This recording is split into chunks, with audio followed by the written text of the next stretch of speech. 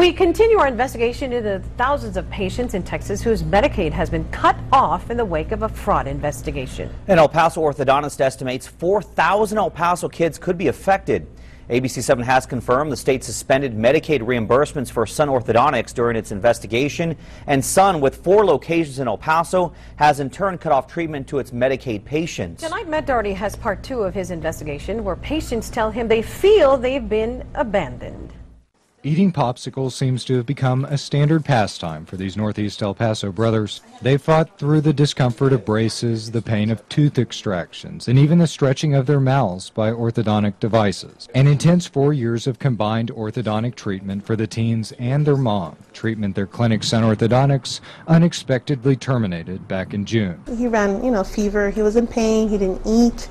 And now it's like, we go through all of that, and what now? Patient abandonment. That's what Emma Diaz says Sun Orthodontics has done to her boys, and she's not the only one using that phrase to describe a specialist who begins treatment, then refuses to continue. It would be considered patient abandonment, and it's true for dentists, orthodontists, doctors. It's a fairly consistent standard across the medical profession. The parents I've spoken with say they were handed letters like these when they showed up for their regularly scheduled visits to Sun Orthodontics clinics. The letters give parents 2 options: either take the braces off or leave them on. It'd be up to the parents to find another orthodontist. Leaving the braces on without treatment is going to affect them. However, what effect is it going to do if I just go and have them removed? Is it going to move them, shift them? Is it going to be worse than before? And this is a copy of a Sun Orthodontics patient contract obtained by ABC 7, given to a new Medicaid teenager when the braces were first cemented on her teeth.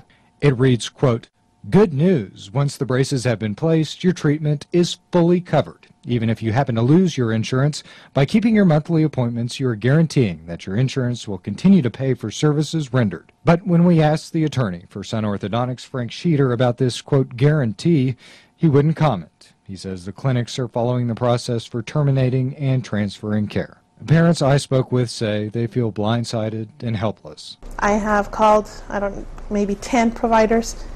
None of them want to take a transfer. There's one that could possibly, but he has a wait for about 400 people in line. And Sun's attorney points out the state pre-approved the treatments, then without warning put a hold on Medicaid reimbursement 5 months ago. Quote, "An orthodontic practice can't reasonably be expected to continue to provide services for free for such a long time," Sheeter wrote in an email. The company says it's already laid off more than 100 employees and 4 orthodontists, and still Medicaid spokeswoman Stephanie Goodman says a lack of payment shouldn't translate to a lack of treatment. She says doctors have a professional responsibility to finish what they started.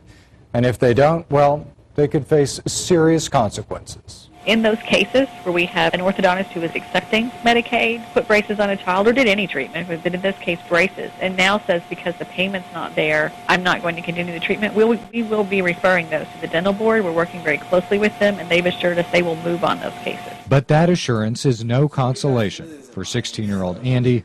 He feigns a grin even though he's embarrassed of the gaps he's still got in his smile. If they at least could just close the bottom one, that's it. You'd be happy? I'd be happy with that. I can't just leave a kid with gapped teeth. They already have. But for how much longer? Well, that's the question. Matt Doherty, ABC 7 IT. And we checked with the State Board of Dental Examiners rules. They say once a dentist has started treatment, the dentist, unless there's reasonable cause, shall not discontinue that treatment without giving the patient both adequate notice and a chance to find a new orthodontist.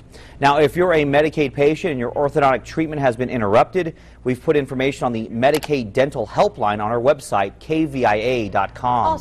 Also, we have confirmed they are under investigation. No criminal charges or civil suits have been filed by the Attorney General against National or Sun Orthodontics.